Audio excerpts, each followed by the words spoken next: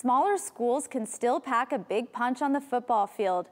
As Cronkite News reporter Lacey Darrow shows us, one program is scaling down their team and field to make the most of their student body.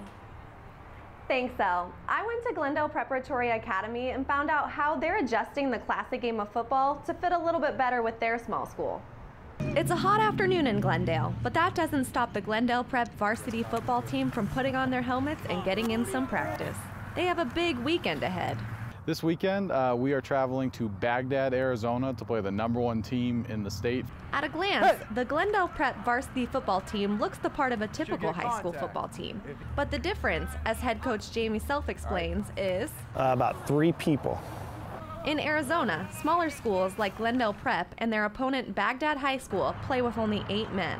This allows schools in the state who might not have the numbers to fill an entire 11-man team the opportunity to play just like a bigger school. Although the game is played the same, there are some differences between the two. The field itself is actually different.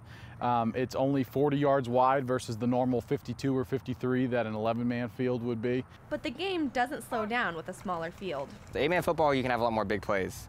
There's not as many people on the field. The scoring is a lot higher than I've seen for a lot of other football teams, so they score pretty high on each other. Your typical high school football team could have as many as 150 players. Your typical 8-man team, around 30 players. But the smaller size doesn't affect the way that they feel about the game and their team. Football is something that they do and they love, and these are some of their best friends. This team is they're very much like a family. A team on the field and a family off. In Glendale, Lacey Darrow, Cronkite News. Now, I did go to the game on Friday, and despite taking a loss, the Griffins put up a great fight. Live from downtown Phoenix, Lacey Darrow, Cronkite News.